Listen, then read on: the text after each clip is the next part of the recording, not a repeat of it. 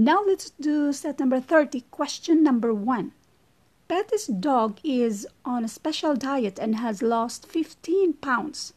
If this is 1/8 of the dog's original weight, what was the original weight?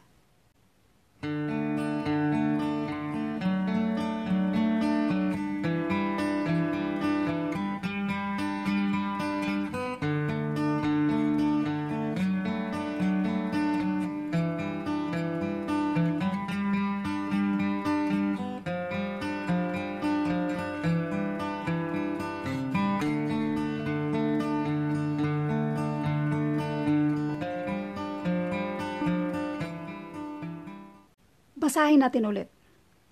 Betty's dog is on special diet and has lost 15 pounds. Yan yung na-lost niya.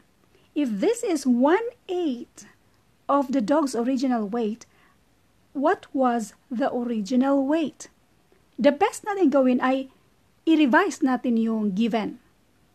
15 ang na-lost. Ang 15 ay 1/8 daw. 15 is 1/8 of the original weight. Okay. 15 is equals yan siya. 1/8 of multiplication yan. The original weight, let W is our original weight. Okay. Para itong W na ito, W. Ma-isolate siya dyan, dapat mag-divide tayo ng 1/8 to both sides. So, ma-cancel out na siya dyan, nandito na siya. So, bali, 15 divided by 1/8. So, 15, itong division na to maging multiplication, at itong 1/8, reciprocal niya, 8/1. So, i-multiply mo lang yan, 15 times 8, and that is 120. So, ang W ay, or yung original weight ay 120. So, ang answer dito ay letter D.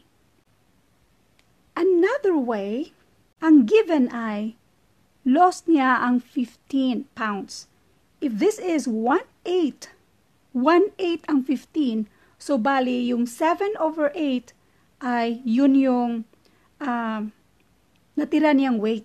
Plus itong 15. So, ano yung kabuuan?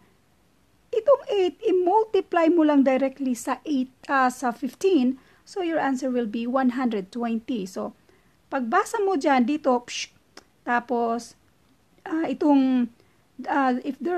this is 1/8 of the dog's original weight, tapos, ang tanong dito kung ilan yung original weight, so, it only takes you like 5 seconds siguro na ma-solve ito. I-multiply mo lang si 8 sa 15, and that is 120 pounds.